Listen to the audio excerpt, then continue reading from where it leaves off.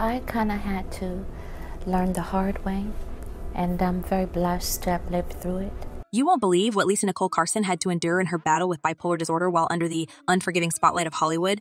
From being blacklisted for being difficult to the media's relentless character assassination. Her journey is one for the books. Stick around as I unravel the truth behind why Hollywood kicked her out. So, I left.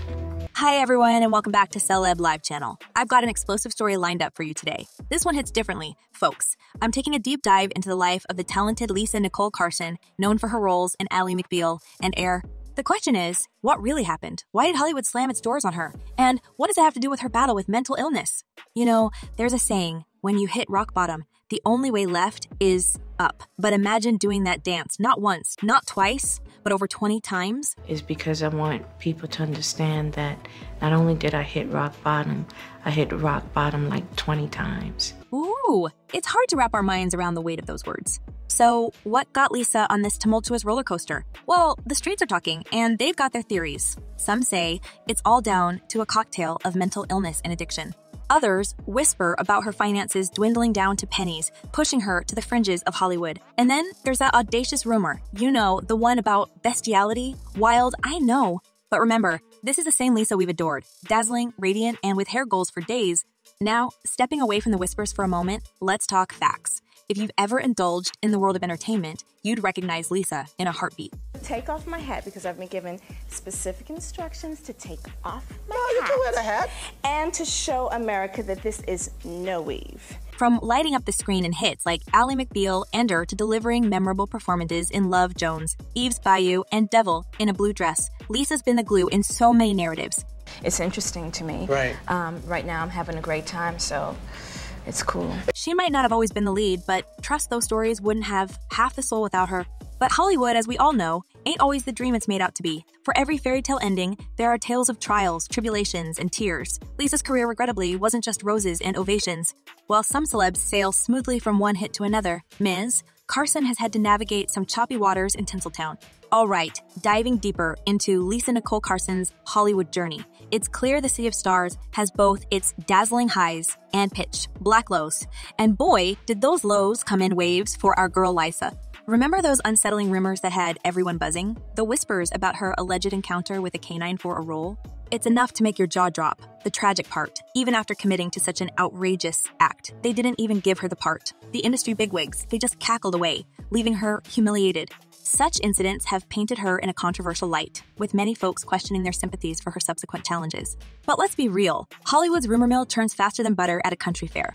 One particularly juicy bit has it that post her dazzling Ally McBeal days, Lisa had a shocking stint as a waitress. Can you believe it? From the glitz of the screen to serving up fries, according to a fan whose taste for burgers is only matched by their thirst for tea, they bumped into Lisa, who poured out her heart. She lamented about not banking any of her $2 million Ally McBeal paycheck, thinking the money river would never run dry. But alas, the show ended, and so did her cash flow. Add to this a cocktail of house issues during the recession and an alleged powder addiction. It's a tragic spiral.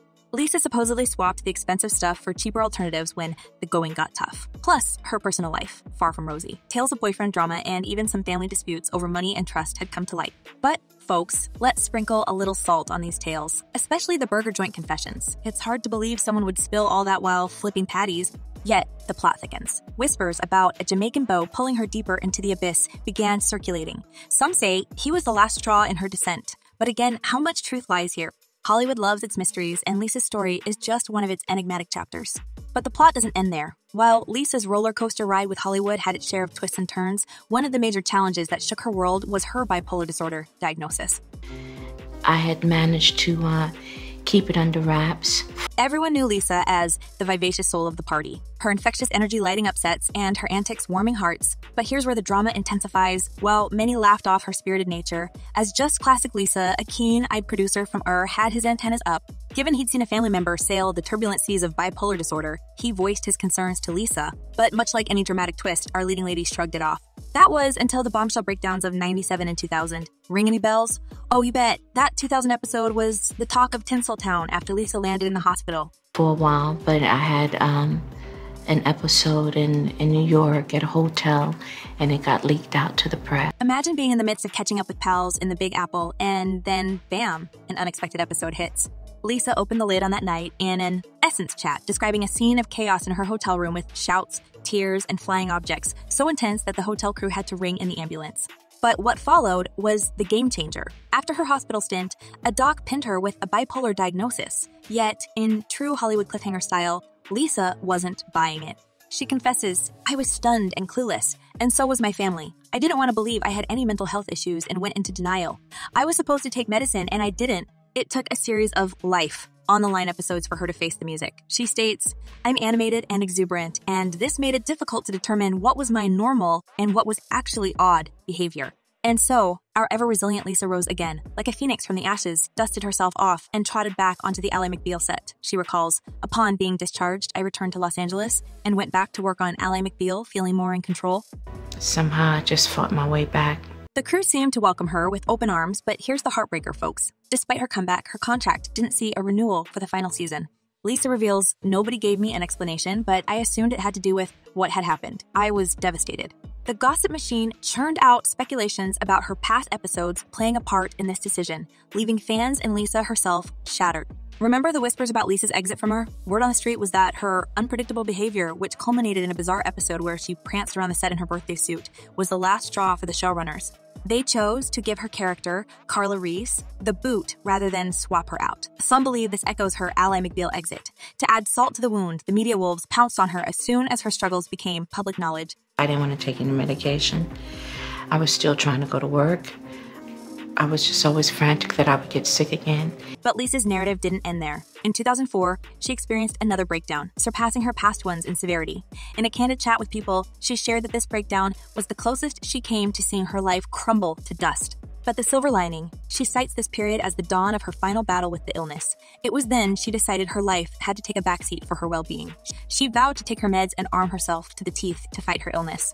The best part, Lisa decided to shed her silence and share her journey with the world. She confesses, "I never wanted to breathe a word about what happened to me, but I've had a change of heart." She hoped to serve as a beacon of hope for those sailing similar rough seas, saying, "It's rare for someone who has something as severe as I've had to come out the other side, but I'd like to let people know that you can get to the other side." A powerful testament, indeed, to Lisa's sheer grit and courage.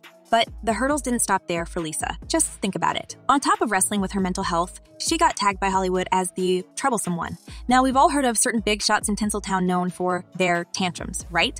But Lisa, she wasn't throwing fits out of whim. She was in the throes of a serious condition. But did that make headlines? Nah. Instead, headlines splashed with the media, dragging her through the mud, often painting her episodes in the ugliest colors. Picture Lisa taking a moment to scroll online, only to be smacked in the face with memes, jokes, and keyboard warriors labeling her nuts. Ouch. Yet, instead of succumbing to the shadows, our girl Lisa decided to flip the script. It became pretty evident that this was something that I had to take care of to save my life. So while some might see her story as a tale of woe, Lisa chose to frame it differently. Steering clear of the sob story trope, she boldly declared, "I don't look at my life as tragic. I look at my life as miraculous." Now, that's the spirit. How's that for a comeback? So there you have it, folks. From an actress at the peak of her career to a woman battling the stigma of mental health, Lisa Nicole Carson's story is as heartrending as it is inspiring. It's a clear reminder that even under the glitzy lights of Hollywood, stars are humans too, fighting their own battles away from the cameras. Lisa's story underscores the harsh reality of mental health struggles in an industry known for its superficial glamour. Even as she waged war against her mental health condition, she found herself contending with Hollywood's unforgiving labeling and the brutal media narrative. Yet, with her remarkable strength, she turned her life around, choosing to see her journey not as tragic, but as miraculous. What do you think, folks? How did Lisa's story affect you? Do you think Hollywood and the media need to change how they handle stars' mental health issues? I'd love to hear your thoughts, so drop your comments below. Thank you all for tuning in and joining me on this wild ride through the fascinating world of celebrity rumors. If you enjoyed this video, make sure to hit that subscribe button and smash that like button, Don't forget to turn on notifications so you never miss out on the latest updates. Until next time, stay curious, stay entertained, and keep those comments coming. Peace out.